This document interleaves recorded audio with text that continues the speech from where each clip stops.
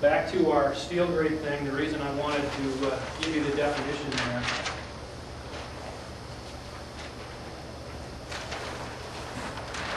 was here.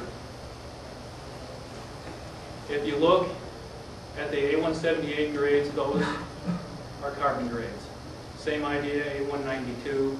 The difference is what the carbon content is. The carbon content on the 78s and the 92s are typically peak out at 0.15%.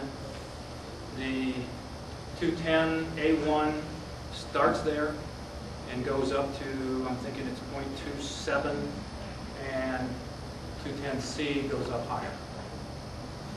What you gain is stronger mechanical properties, things like that. The next step, you've moved into the low alloys. The 209 grades are basically in the middle. You've started to add some alloy into it. The primary alloying element is moly. It peaks out at approximately 0.5%.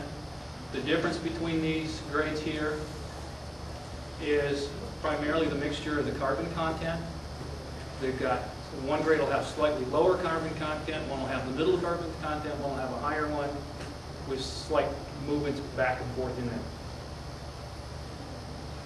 Next step is into the 213. Primary ones that we produce are the T11 and the T22. You've added some chrome into it.